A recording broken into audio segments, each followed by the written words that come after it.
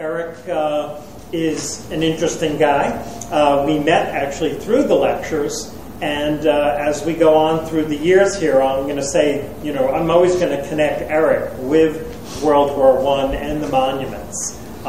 He lived down in Burlington County, so he may have traveled the furthest to get here, but I know there's some other people who may have traveled a bit. So let's give him the warmest of welcome.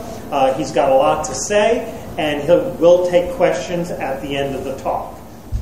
Erik Burro. Okay.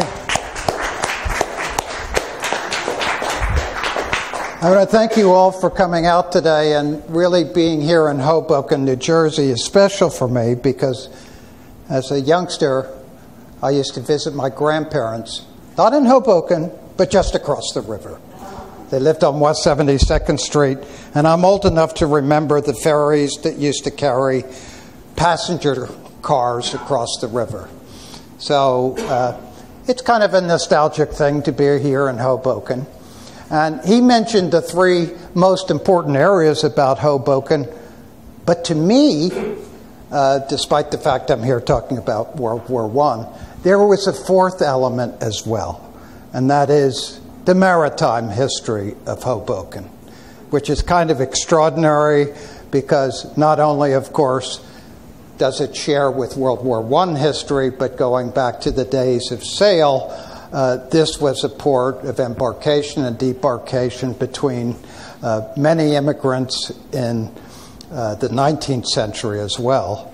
And it also was the home of the great yacht races of the America Cup. So Hoboken's a special square mile of space, and when it comes to World War I, it's particularly special in the role that it played.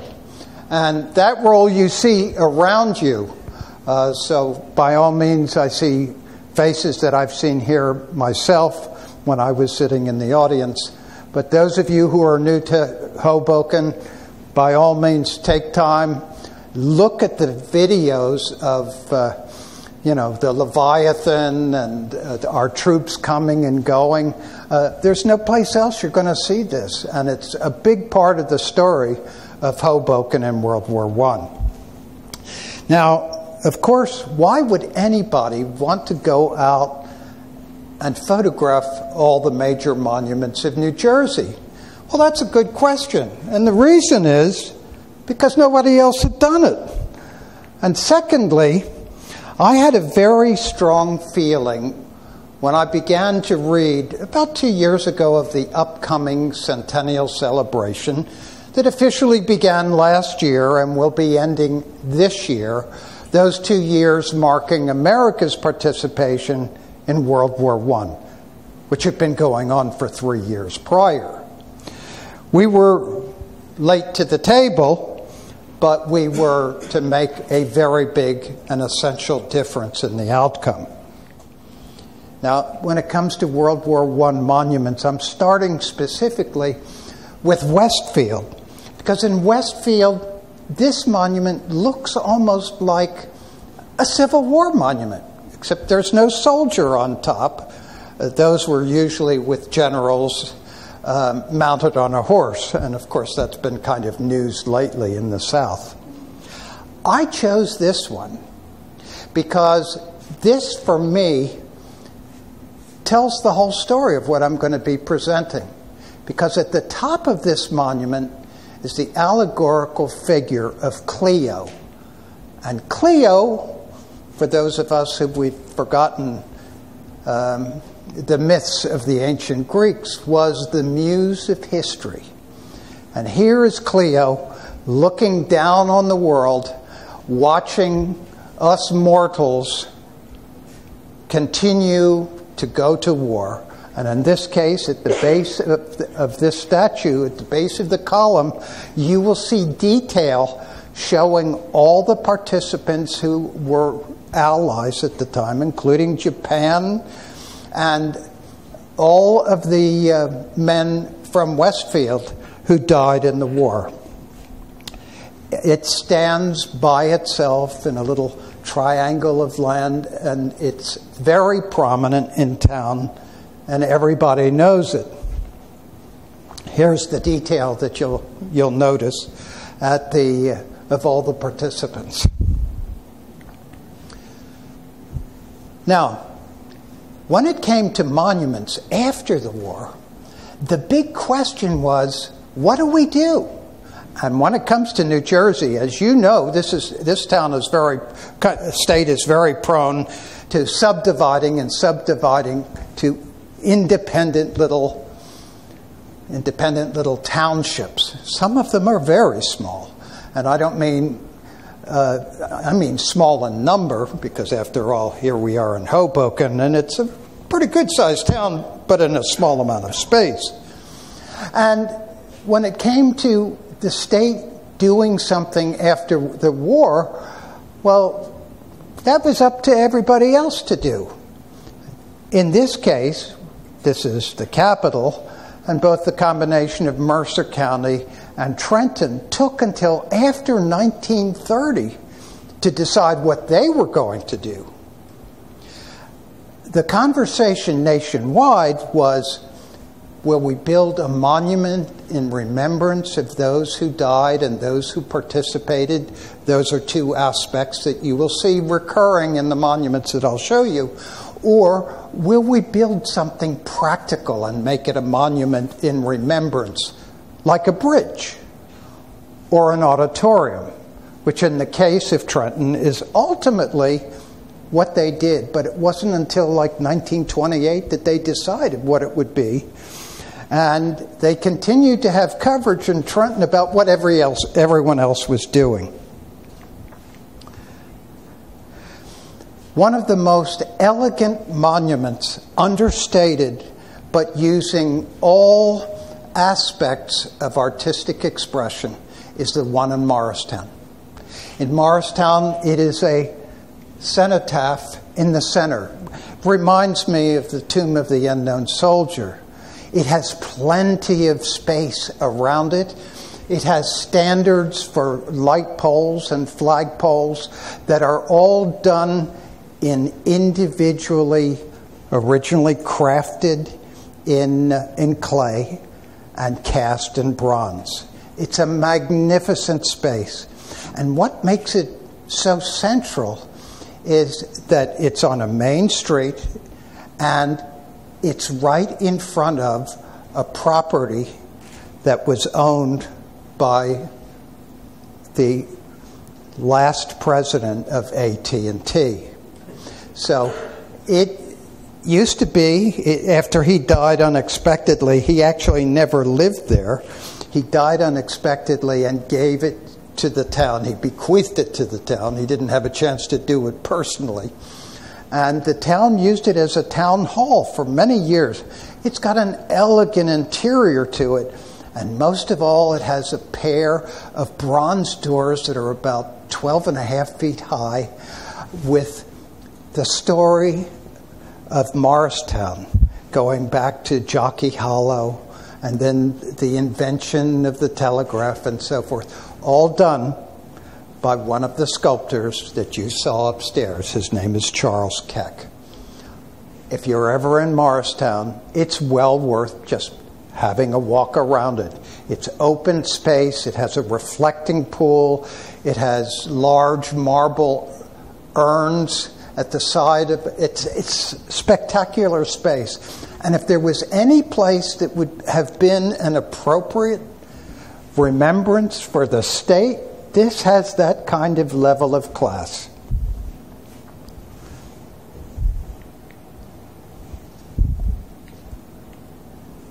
Little slow on the take here. I said to you it has elements that are common, that some only have one portion or another. This, of course, has the Latin saying dulce et decorum et pro patria morti, which means to give your life to one's country is the sweet and wonderful thing. Notice the space. This is the wonderful bas-relief that's on the cenotaph, and these are the close-ups that you will see on the flagpoles It's absolutely a spectacular sight and well worth a visit. Now, when it comes to America's participation, remember, we did not have a standing army. What you see is many monuments that pay tribute to the concept that we hearken back to the Minutemen, the citizen soldier, the man who worked in the field at one time and was called to provide service to his country, to defend his country, or to defend others. And this one in Irvington is an extraordinary Charles Keck statue, in which you don't see it, you only see the suggestion of it behind the doughboy. There's an open book. On top of that open book is a lantern, an oil lantern, and beneath it is a stump and an axe, a pickaxe, showing that students and workers and tradespeople, all of them quite young, had been asked to serve their country, and here is one of them. A very idealistic picture. And by the way, that's also in a very small triangular piece of land. You probably would drive by this and never notice it. It's a very busy thoroughfare, but it's dedicated to those who lost their lives in World War I, and years after, they have chiseled on the base to include other wars that America participated in. Now, upstairs, this statue is not shown. And the reason is, it's so big that I could only show you a part of it. There are over 40 individual life-size characters in this, and 2 horses, life-size. This is done right in the center of Military Park. And I know every time I used to go to Newark, I was always in a hurry going somewhere else. And I never stopped to take a look at it until I started looking into World War I monuments. And this one is very unusual because there is a big storytelling element to this. It's called The Wars of America. And at the time this was commissioned, it was the last war that America had been in, which was World War I, but all the preceding wars as well. So when you look at the characters who are in this, you see a Washington-type figure up here, but you see doughboys here. This man with his hand in his pockets is obviously a conscientious objector, being spoken to by a serviceman. At the back, you will see people saying farewell to their loved ones going off to war. It's a very powerful statement. And it was done by only one person that could do something on this scale, the very same artist who did Mount Rushmore. I went a little too quickly there. Also in Newark, before the one that I just showed you, the one dedicated to over 20,000 servicemen that served from Newark, is this monument. And it's done by Charles Niehaus, who lived not far from here in Cliffside Heights. He actually had a studio there. And this work, trying to make it timeless, he took off the uniforms. And then to make it classic, he put on the accoutrements of Roman military. And it was for many, many years neglected. But as you can see from the dark brown color, it has been refurbished. For many years it was scaling and green. But they never got to the 65-foot flagpole yet. But that's an amazing figure. And because so many from Newark had marched off to war, as I said, over 20,000, the list of names is in some way encapsulated inside the pedestal. Now, here is a monument on a grand scale. And when Montclair decided that they were going to commission Charles Keck to make this monument, I don't think they imagined how complex this monument would be.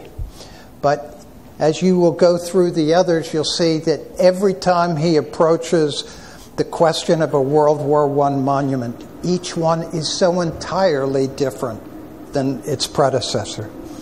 This one shows, and it's only one of 3 monuments in New Jersey that represent sailors as well as soldiers.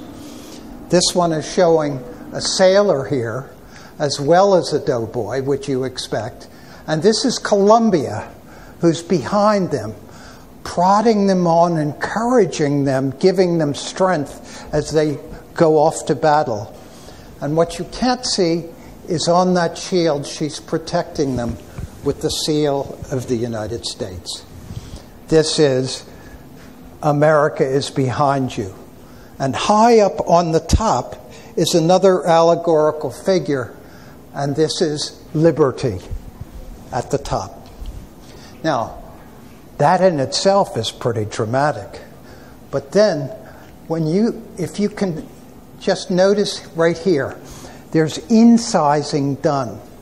And there's actually a border that goes all the way around this pedestal.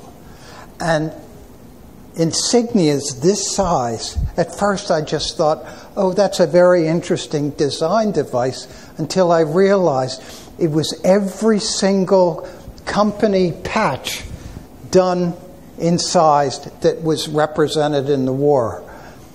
I don't think a half a dozen people in that town have any idea that that artwork there represents all of the companies in the Navy and particularly in the Army that participated in the war. Up here are the names, along the shaft are the names of those that perished in the war from that town. Now, it's quite common, when you're honest, there's something very gruesome about showing a soldier, with a gas, protection in front of him and carrying a rifle with a bayonet. And people didn't necessarily want to be reminded about how grim modern warfare was. So what do you do when you want to remember those that participated? Well, allegorically, you like to go back to the honorable classic motif. And here's a flagpole that was a base for a flagpole in Plainfield, New Jersey, done by an Italian by the name of Cesare. And he decided to do a classical theme only. Well, that in itself wasn't controversial, but what was is there's a saying around here, and the gist of it is similar to the sentiment of thy weapon shall be given up into plowshares, thy sword shall be converted to plowshares.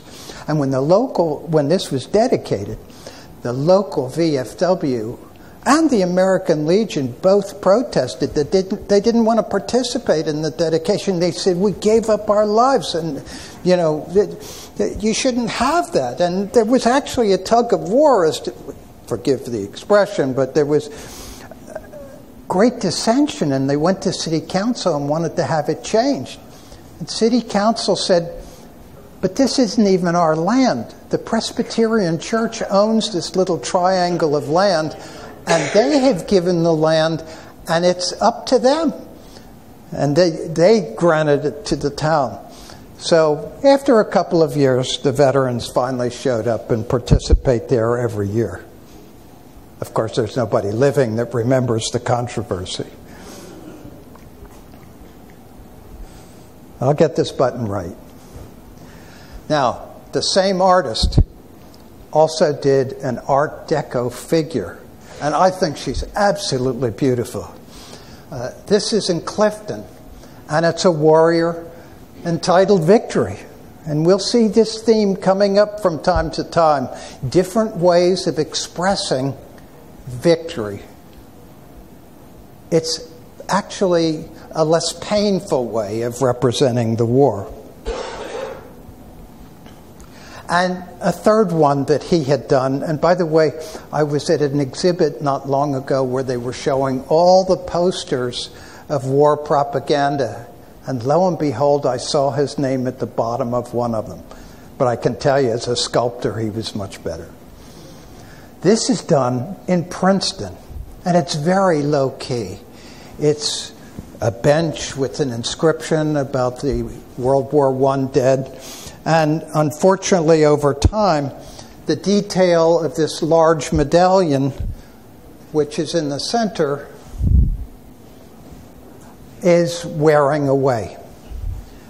Now, Princeton's a town with a lot of money, and you would have thought that they might have had something more akin to Montclair or something you'd have seen in Newark. I mean, after all, this town really had, it's certainly a remembrance that's honorable, but there was a reason why it's so low-key. And that is a monument.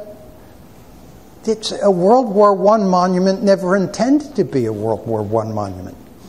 This monument is the monument to George Washington achieving success at the Battle of Princeton.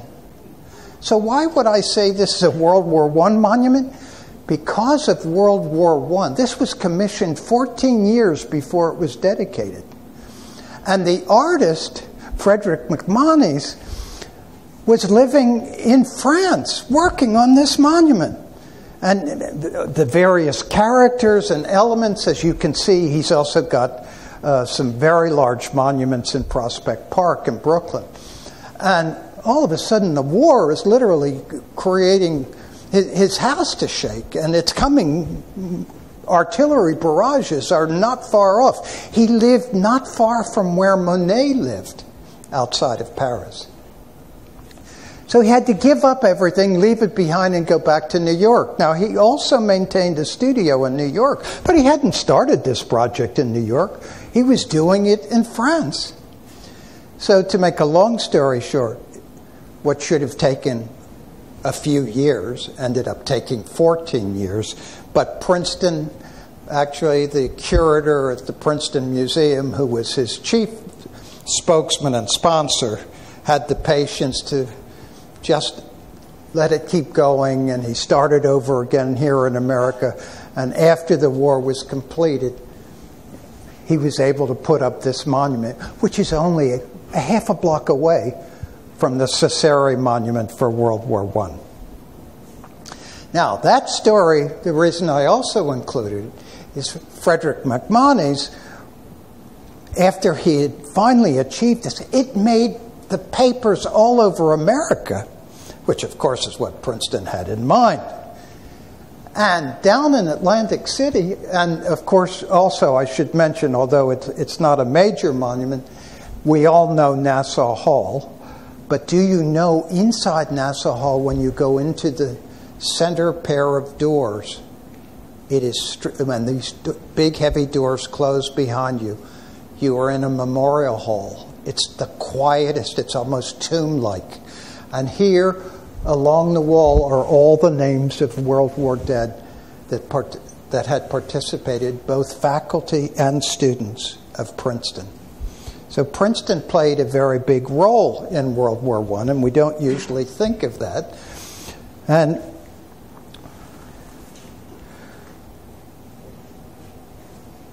Frederick McMonnies, who I was speaking about a couple of minutes ago, was asked, after all this publicity about the monument in Princeton, the town fathers of Atlantic City, who now after the war were really generating lots of income for the city. They were doing civic works projects, revamping the streets.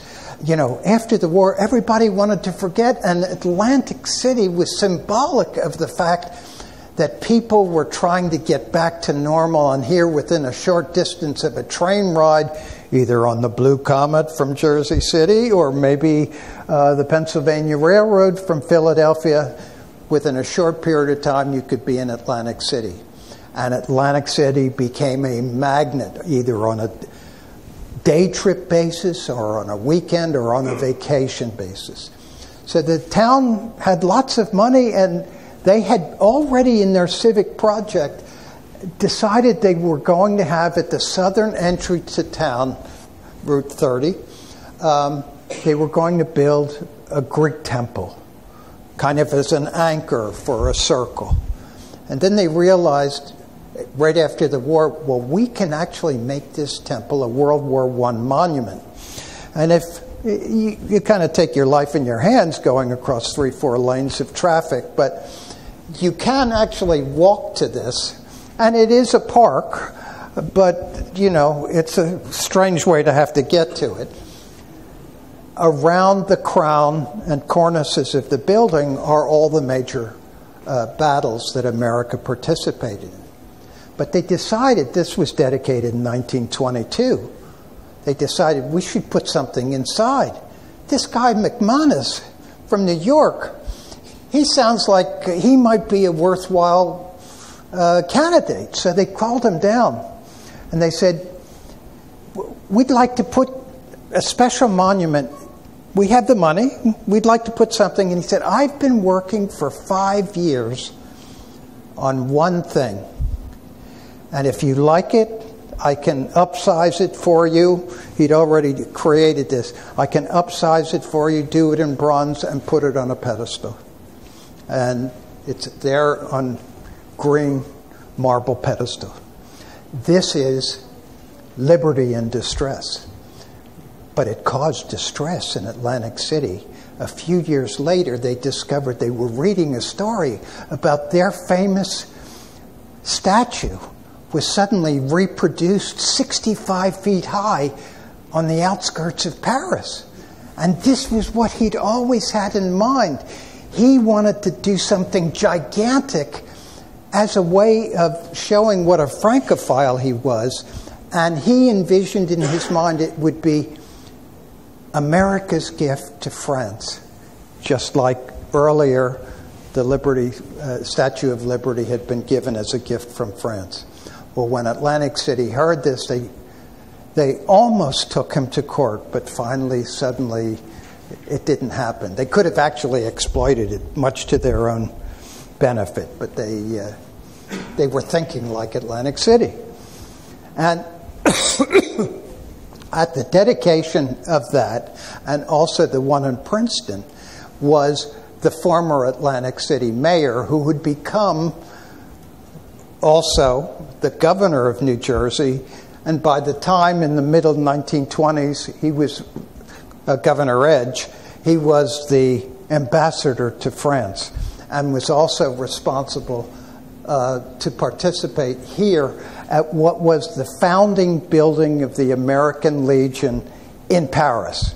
It was supposed to be a special place for all legionnaires to come to when they were visiting Paris.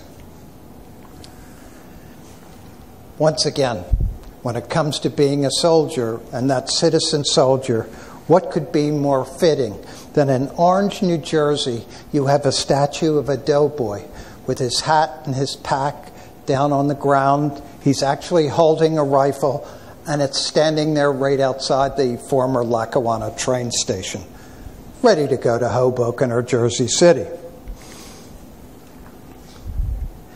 And one place that those who were fortunate enough to get together in the fall of this year, we all went up and visited 13 sites here in Hudson County and in Bergen County. And this site is a very important site. And sadly, the part you're seeing here is the part that's facing into what is a traffic circle. So you actually, to see this, you have to get out, walk through traffic to see. This marks this great obelisk, and this Art Deco statue is marking the place that was the center point for the large Camp Merritt, which was the one stop where everybody who was going abroad stayed for about 10 days, were given their final uniforms, their outfits, their helmets, and then they either took the ferry or the train south to Hoboken. And here is Hoboken. And I hope, of course, you've had an opportunity to see this in the park. If you look at the base, and there's a picture at the very end, it shows two classical Greek bireme prows, ships coming and going. The wonderful thing about this magnificent statue, done by the same man who did those nude soldiers in Newark, is that it's got a little girl in it, and you know that this is homecoming, even though it's to mark both going and coming. And even in the corner, there's a little bulldog. I'm sure he must have had an assistant that had worked at Yale. Okay, so moving right on.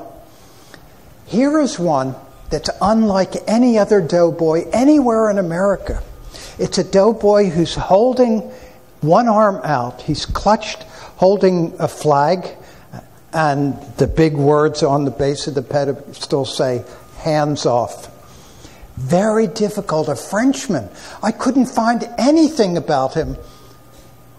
Very little. He lived in Franklin Park, which is not far from Bloomingdale. And so I discover that he used to travel as an instructor back and forth to the University of Penn, where he worked for several years as an instructor. He had no other major works except characters that were inside some of the churches of Philadelphia and New York City. And also a couple of major buildings that had bas-relief across the front. The most notable one was at the Board of Education in Philadelphia, where all these classical figures of teaching and the various sciences and elements of learning. A marvelous thing. Other than that, I could find nothing about him.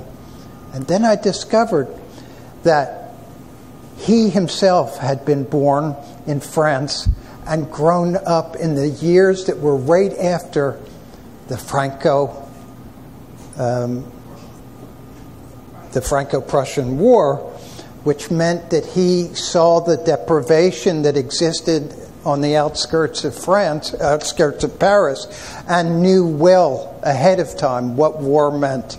And he had grown up with deprivation because of a previous war in France with the Germans. So then finally I discovered some papers of his. He may well have been all his life, but most certainly later on in life, the attribute that you see here, not a pugnacious sword in hand or bayonet or a rifle, but just hands off. He had been very active as a Quaker. And so it seemed to make sense to me. But at first when I saw it, I was quite puzzled by it. And the statue is always under trees. So this is the only time of day, about 7 o'clock in the morning, that you can illuminate it.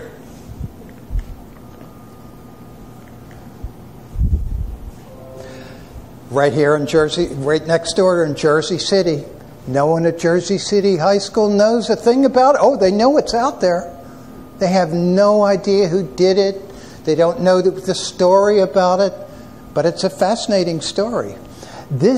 Carl Love is the same artist that did that group of doughboys that you can see in Manhattan, just north of the Metropolitan Museum in New York.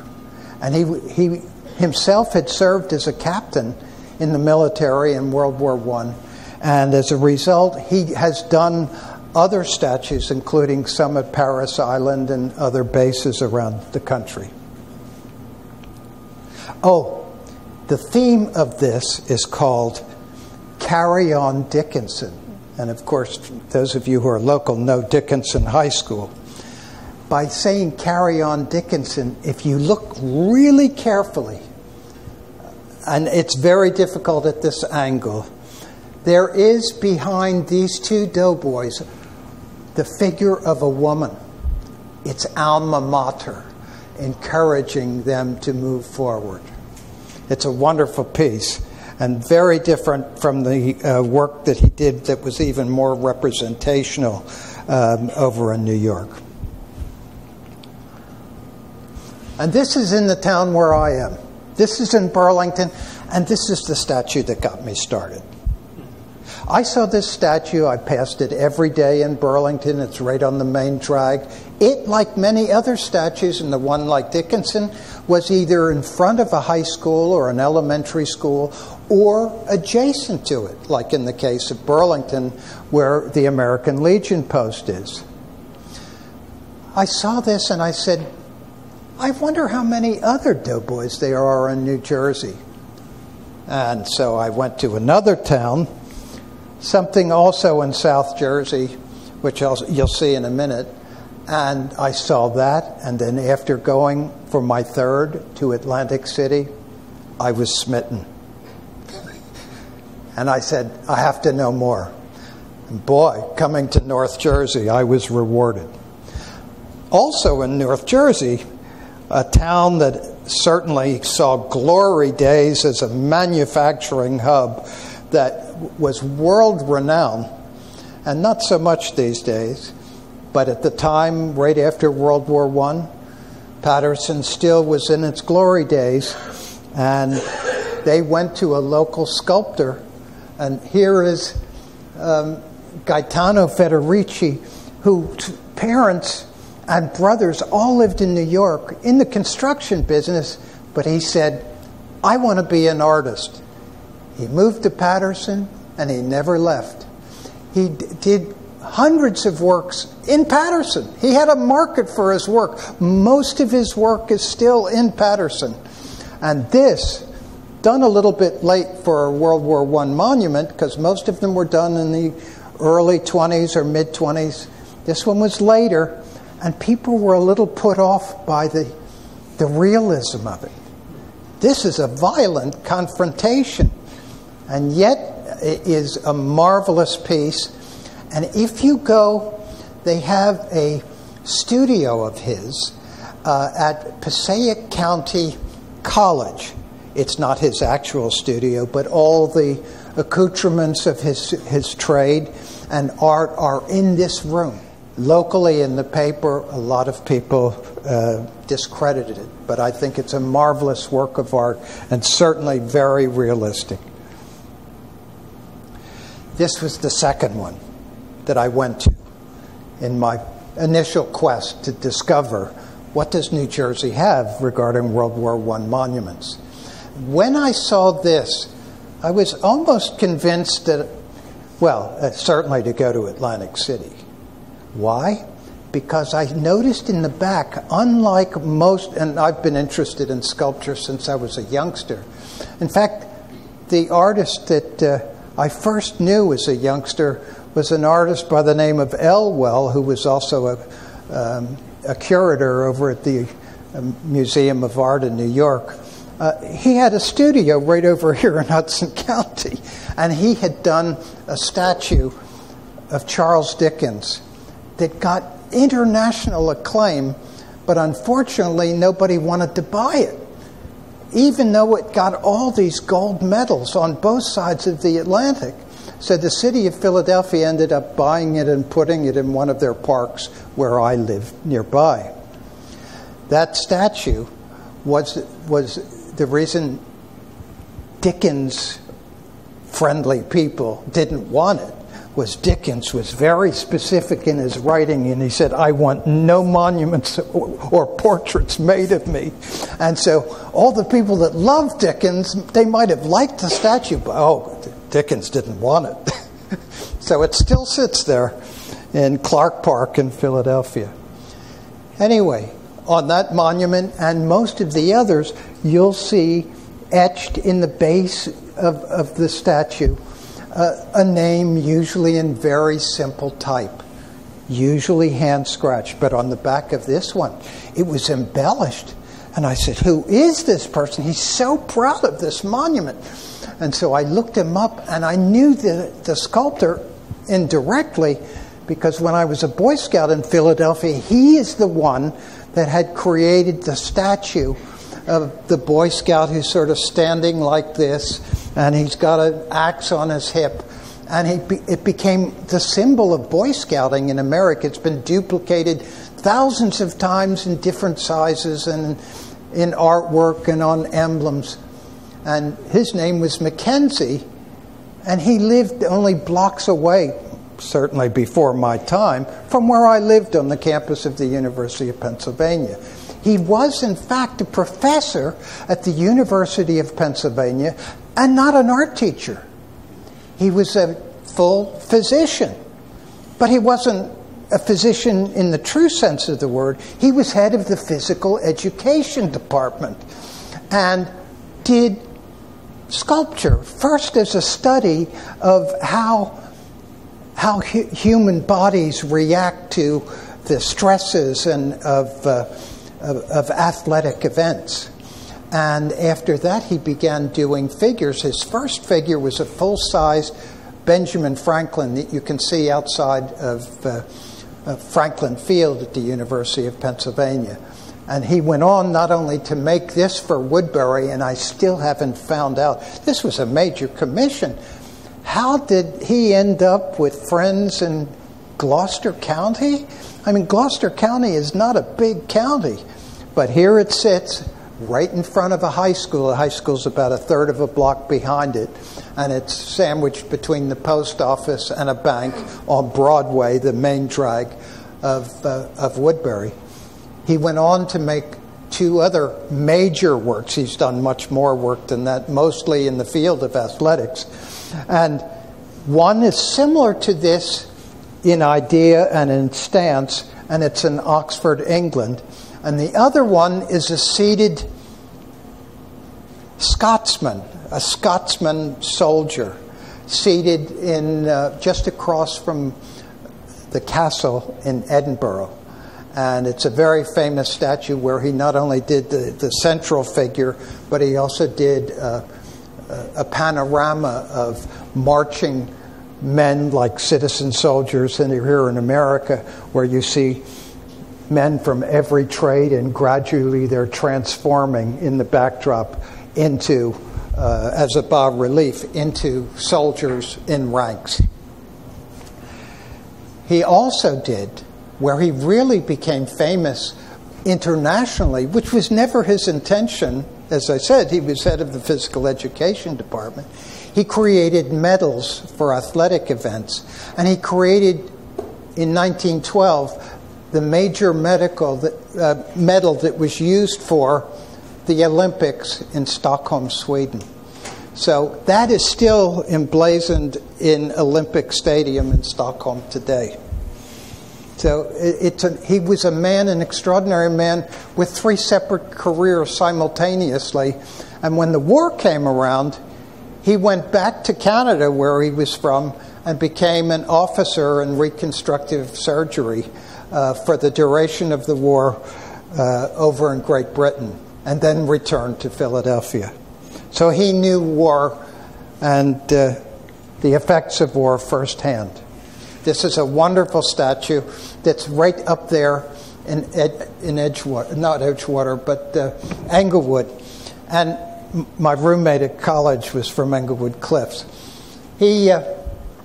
I saw this statue at first. It was an overcast day, and I said, I've got to come back here. And I said, I think I've seen that statue before. And I remembered, like 3 years before, I happened to have been in Westchester, Pennsylvania. And there is a Civil War soldier standing out in front of the county courthouse in Westchester, Pennsylvania. But the stance and the flag all looked so similar. Sure enough, I went back to Westchester. It was exactly the same name. Now, he was originally from across the river over in Easton. But he moved to New Jersey and became a New Jersey sculptor. And there's another work of his upstairs that you'll see that's showing a mother with 2 boys. Oh, that is also the only one that is illuminated at night. It's in a circle. Yes, you have to cross the street to be able to view the placards on the side. And it has also become an all-wars memorial. But it was originally dedicated as exclusively a World War I monument. But it is lit up at night like what you'd expect in Paris for monuments. Most of the other monuments do not get that treatment. This is one that is a very emotional one, and those who were on the tour with me remember. I have visited this monument multiple times and could never get the light right. Why? Because he's facing north. And I was convinced after the second time I came, I think this was truly intentional.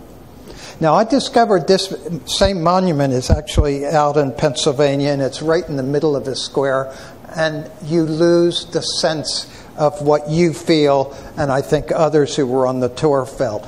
And that was that it was positioned so you don't see the face.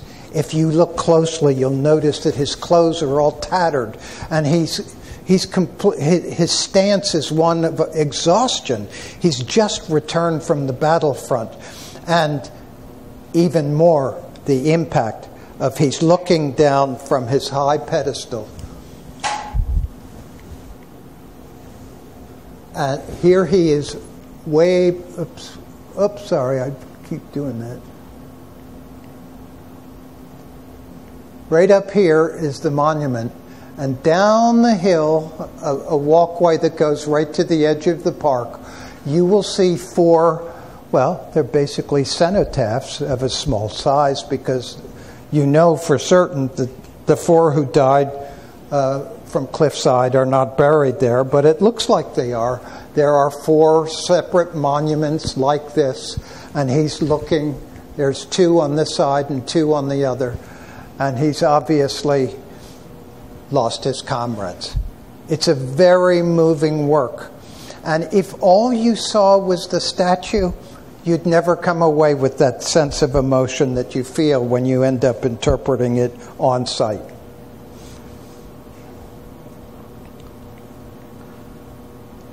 And this one, I included it because this artist was primarily out in the Midwest. He did mostly work on building projects for Frank Lloyd Wright. But someone decided that he would be a good candidate, and he said yes to doing a doughboy for Haddon Township. And he created this little work of art that has been moved once since it was originally placed in front of a school. Now it's in front of a firehouse. And it's actually not full size, but it's a wonderful piece with action, and it's one of the few that Carl Bach has done.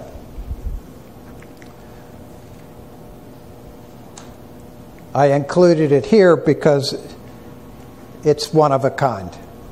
And speaking of one of a kind, this, without a doubt, is not a monument to Native Americans, even though it looks like it would be an appropriate one for that. This was done by a Camden artist who came as an immigrant to America and rarely had an opportunity or the funds, as he raised his family in Camden, to do full-time commissions. However, he was acting as an instructor. He even created the Camden Art Academy. During the WPA, he was an instructor. But this is the largest piece that he had ever done. And he did it for a society that's like the Moose or the Elks, a social, benevolent organization. This one's name, the Society of the Red Men. And it was extremely popular back around the same time when granges were popular throughout America as kind of a local, as I said, benevolent, do-good organization locally to help. They were extremely patriotic, and they were also benefactors to children's causes. And there are still, I don't think the one in Tuckerton is still in existence any longer. There are some still elsewhere in America. And this was done as a tribute to the Society of the Red Men, who all served in the military, and some lost their lives. And on this placard that's in front is a listing of those that participated in the war from their respective lodges. And the lodges, interestingly, are each named after tribes in America. They viewed Native American society as something that they could learn from, the honorable aspects of the outdoors and Native American culture. It was, you might say, a halfway direction of understanding and appreciating something that everyone else had just discarded as meaningless. So it's a fascinating story, and it was standing in a park and getting vandalized all the time. Right now, the School of Dentistry and Medicine in Camden is where it had been, and it was moved to Tuckerton, New Jersey, about a half a block from the Seaport Museum, because the last remaining New Jersey, or one of the last two remaining New Jersey lodges of the Red Men Society, was in Tuckerton. This one, I only included it because it tells two stories. This is the most popular World War I doughboy you'll see in the country. It was done in the hundreds. You could buy, in fact, there were ads after the war of, you need a monument in your town? Just call him E.M. Viskesny, and he will be happy to send you one for $795. And your option is how you make the pedestal. And because of that inexpensive price, and compared to anything that was done, either originated or anything duplicated in bronze, it was a steal. And many towns thought that this was a very expedient way of remembering World War I. So it has a story all its own as to how it proliferated around America. The second reason I included it here, as well refurbished as this statue in Belmar is, what happened to it recently is something that has been happening to World War I monuments and other monuments as well. Public art is often desecrated or vandalized, or in one case, completely taken away for scrap, unexpectedly. So hopefully the $15,000 that's needed, the mayor has gotten an estimate of replacing the hand and the rifle and the bayonet, and it will be restored. I also have only a few representations here. There are quite a few around the state.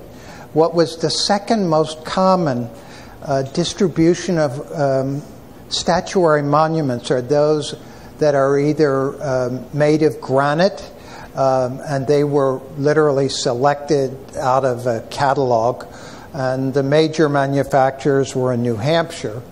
This one is somewhat unique in that it relates to two other figures that were placed precedingly in Red Bank. One is Spanish-American War, and the one in the center holding the flag down to the others is a Civil War officer. So this is unusual in the fact that it's a three-war representation of memorial with separate plaques in front. And this one was specifically made to honor those from Red Bank for World War I. And there's another one here that everyone, it's bizarre. I go all over the state and people say, did you get the doughboy in Highland Park? I don't know what, he's one of many that look like this, but for some reason, maybe people were at Rutgers and they crossed the bridge and went past this. This one seems to be in everybody's memory. I have more people ask, you did get the one in Highland Park, didn't you? And yes, I did. And this one, which is also a catalog figure, is the only one in the state that is part of a memorial for one individual. This is in the cemetery in Colophon, New Jersey, and near Long Valley area. Now, this is typical of monument makers of the time. In this case, we don't know who the artist was. It was a manufacturer that didn't have any obligation to the artist and made multiples, but nowhere on the scale of Visquezny. And this is another one from Jersey City. And there's one in Verona that looks just like it. This is an artist that was very busy after the war. His name is Pietro Montana. And he did some marvelous work over in Brooklyn. And this particular one, there are 4 copies that were made. 2 in bronze, 2 in zinc. Of the 2 in zinc, one has completely disintegrated, obviously a less durable material, and the second one is sort of hanging in there. 2 that were in bronze are signed by him. The 2 in zinc, I think the manufacturer did on the side, or maybe he owed the foundry money and they said, well, let us make some copies and pick up the tab on the foundry bill. The cost of the foundry to the artist was the biggest single cost in making a monument. And this is the other one in Wenatchee. In Union City, which used to be northern Hoboken, here is another monument. And it's amazing. On the tour, this little monument that's tucked into a corner as you kind of go up the palisade from Edgewater, this one appealed to everybody. They just wanted to hang out by this. And I think the characters are kind of whimsical. And I fully believe, I want to believe that in the background, oh, there I go again.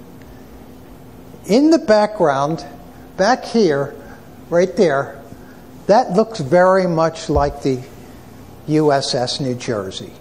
And yes, in World War I, there was a USS New Jersey. And in Elizabeth, you will find the original bell from the USS New Jersey. But that's all that's left. I'm sure many of you have heard of Billy Mitchell, who was the flyboy, the officer from World War I. Probably as famous, maybe a little infamous. After the war, he said, World War I has already proven the importance of an air arm, and he wanted America to be more prepared for whenever the next war might arise. And to prove a point, by this time, the SS New Jersey, which during the war was only used for training purposes because it was part of the original White Fleet of Teddy Roosevelt's day, he proved that a single airplane could sink a battleship. And no one in the military believed it, least of all the admirals, until he did it. And the ship he sunk was the SS New Jersey, off the coast of Virginia. And of course, we're almost home again. Here's Weehawken, New Jersey. And I've included this because it's only one of 3 monuments that show the importance of sailors in the struggle against Germany.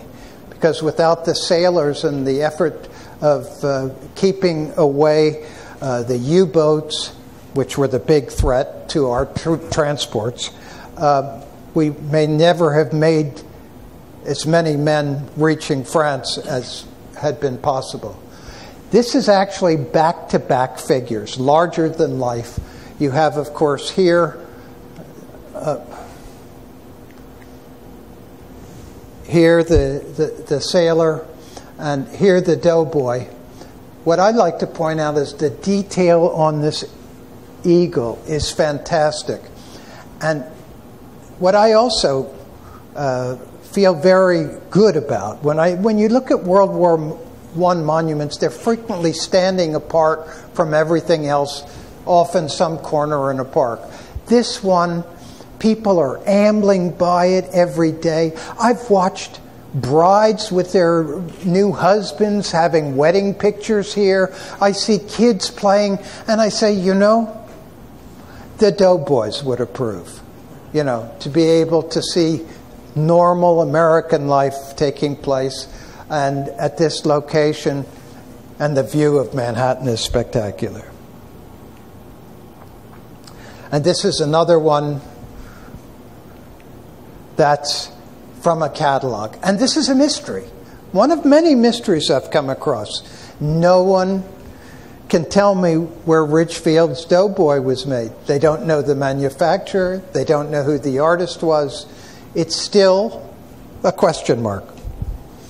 One day we'll find out. What makes it unusual is that it's sitting on top of something that North Jersey has a lot of that I don't see in South Jersey. Big boulders. And this boulder is probably about 300 tons.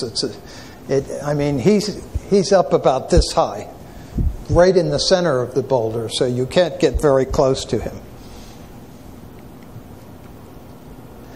And this one, I want you to go visit yourself. It's in Kearney, and General Pershing was there when they dedicated it.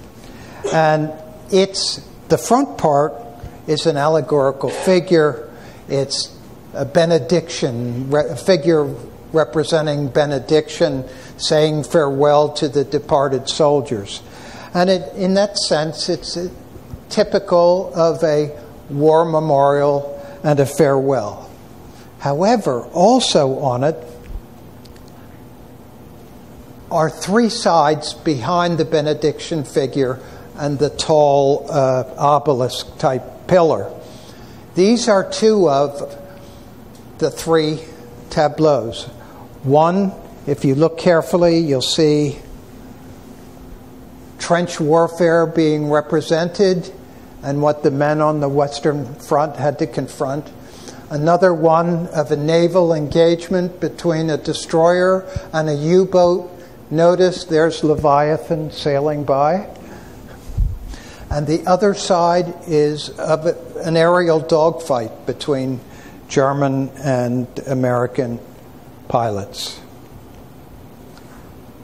And this one, which is from Doylestown, Pennsylvania, but I included it because it was a South Jersey artist, always had been and continued to be to his final days. He lived in Haddonfield, New Jersey. His last name, Bateman, is a name that it was locally associated with the oystering business in Delaware Bay.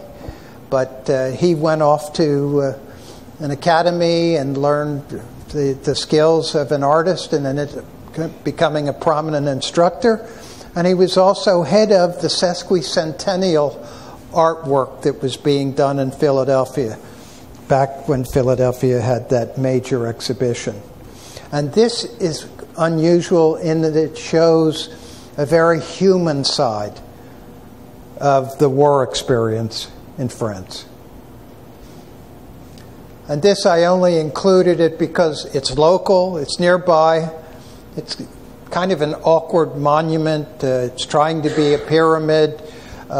It's kind of a design that wasn't quite sure which way it wanted to go, but it's an important monument, and each individual from West New York that died is shown here on each of these nameplates. And what I liked about it are the caricatures that are right in here of these figures. They were made, I think this may have been done as a WPA project, but it's a wonderful piece from that standpoint. Now, East Orange. And if I were to make a campaign today for Save a Statue, this is one that's not really being threatened, but it's in the wrong place.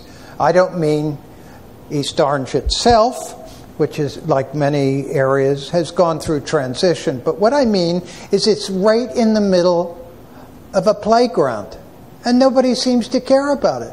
And the flag that flies never gets taken down, and it's in tatters. And there's graffiti on the pedestal.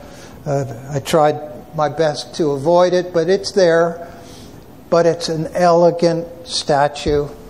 Here is a victory figure done by Charles Keck, another Charles Keck original. The detail, the lettering, is all individually lettered in clay originally, although this is now a bronze. And the detail of the flag, it's an extraordinary figure. In this playground, the playground is behind the free library. In my view, money should be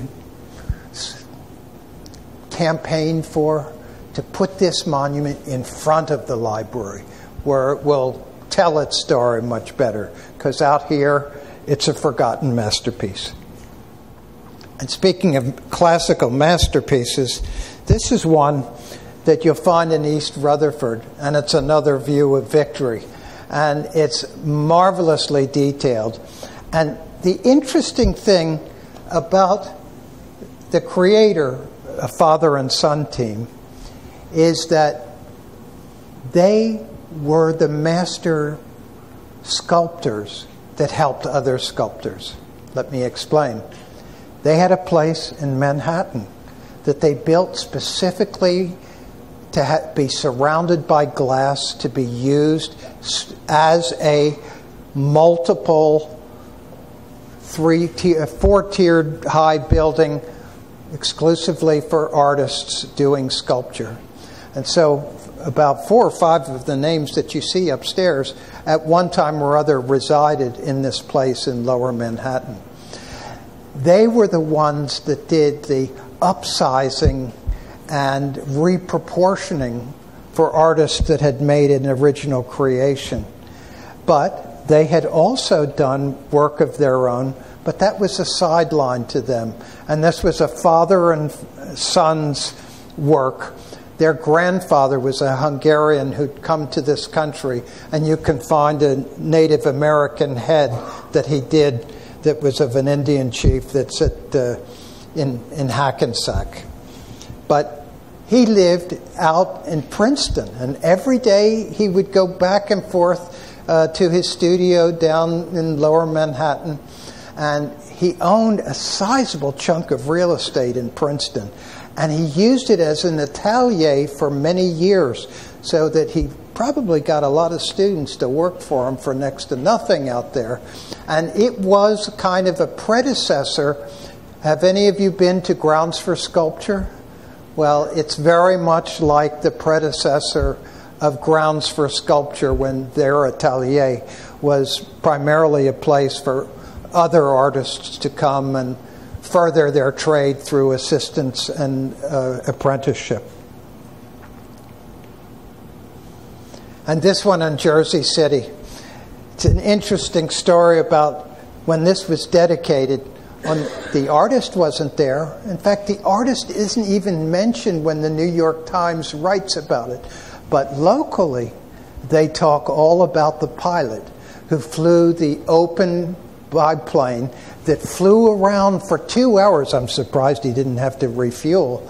And one at a time threw a single red rose over down to the park, to Pershing Park, and then made another round. So for 2 hours, this went on until all of the roses had been thrown down. They were clumped up and placed at the base of this monument, which is standing on top of a very large boulder. The park has the former facade of the old armory of Jersey City, which was erected about 1930, about 10 years after the dedication.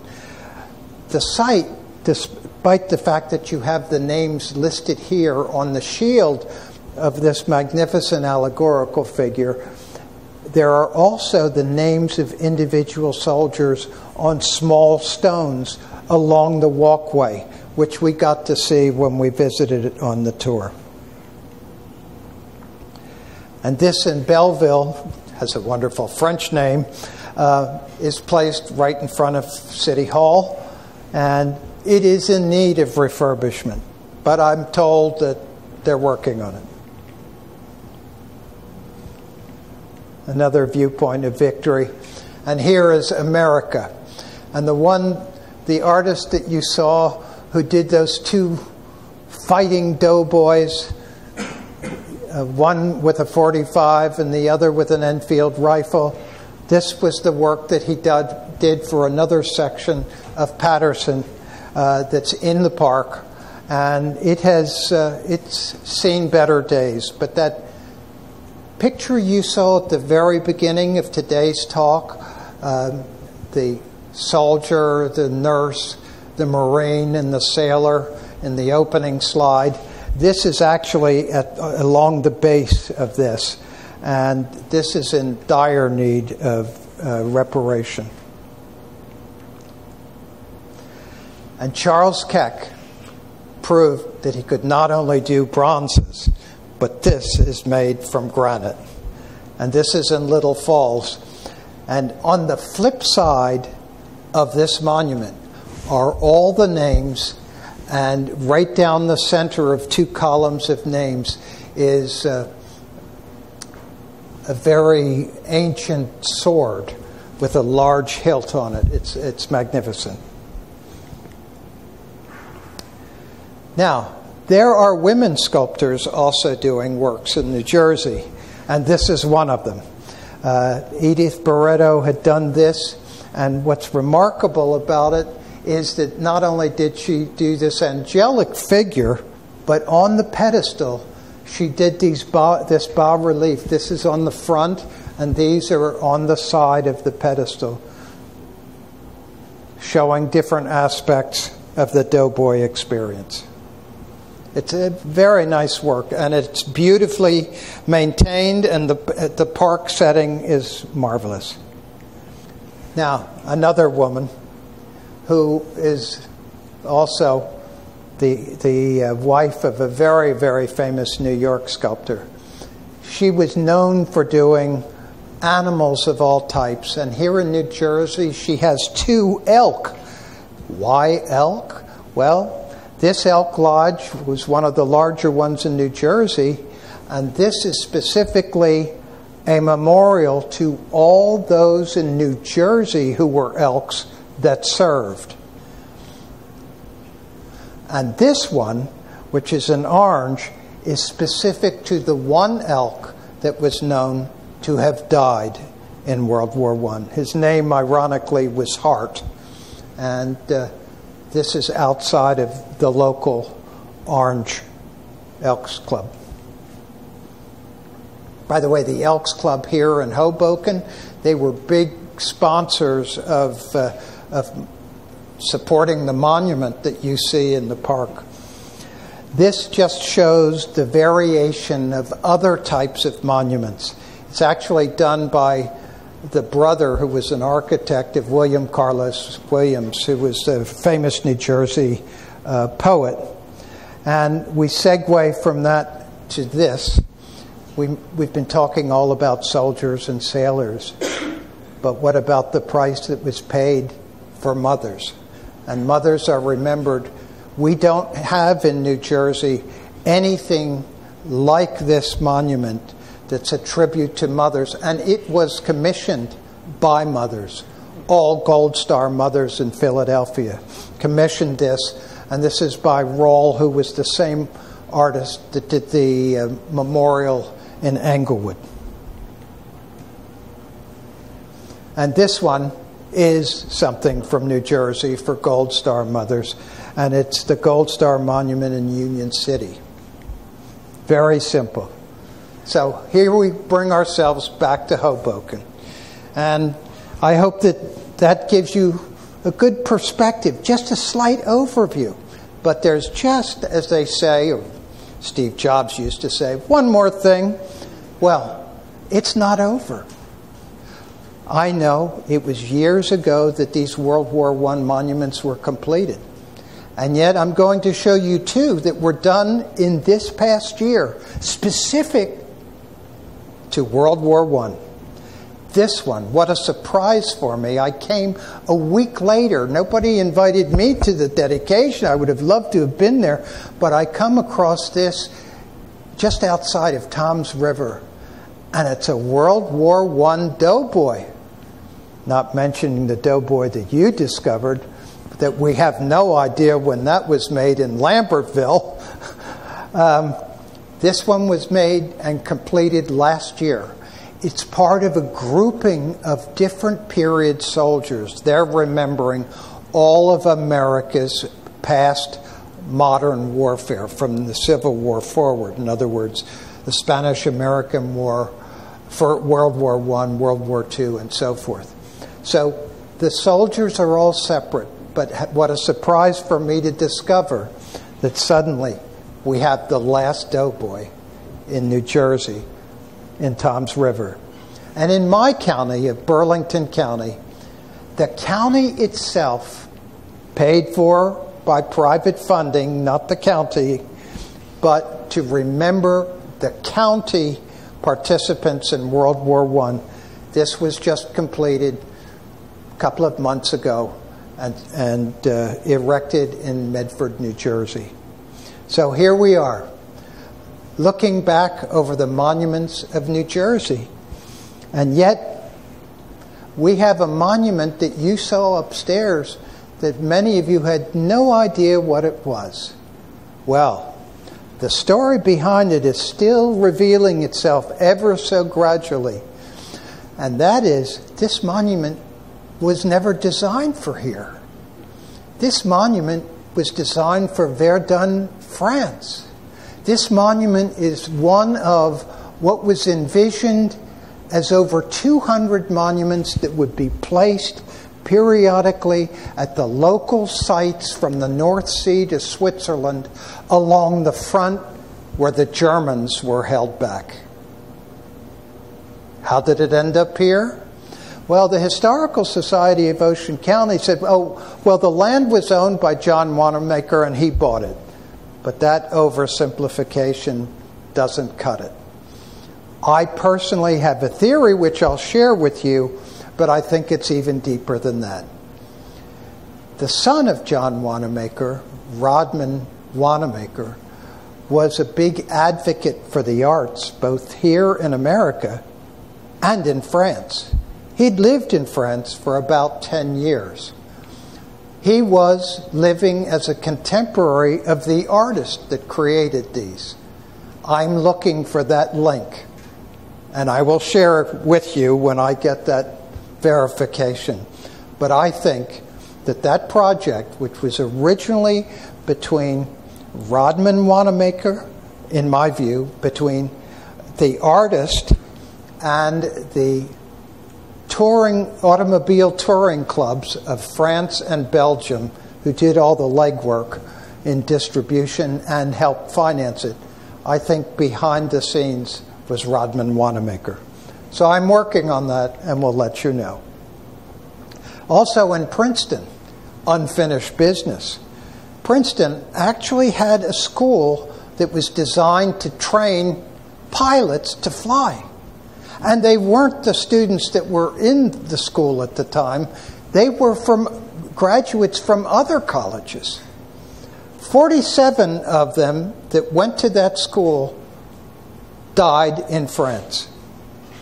When I gave the talk in Morristown, they had the names of those from Morristown who had died, and I discovered one of them had gone to this school.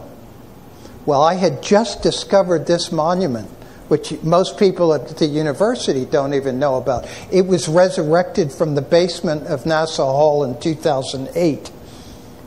His name is not on it. So I hope to be able to report to you in the future that this year, maybe we can get his name, the unlisted flyboy that learned in Princeton on this monument. And there's other unfinished business. There is right now a campaign throughout America to help support the diminishing and failing sites of memorials around the country. The American or United States Centennial Commission has put forward grant money to grant to 100 monuments that need help in reestablishing them, either refurbishing them, some need drastic repair. New Jersey monuments have individually applied. My town was the first one of a statue to be granted, and 3 other towns,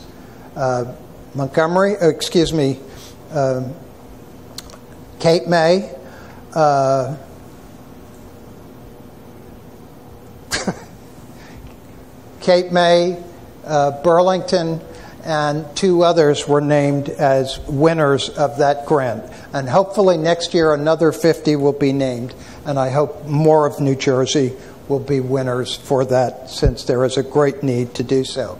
Thank you very much, and I appreciate your coming today.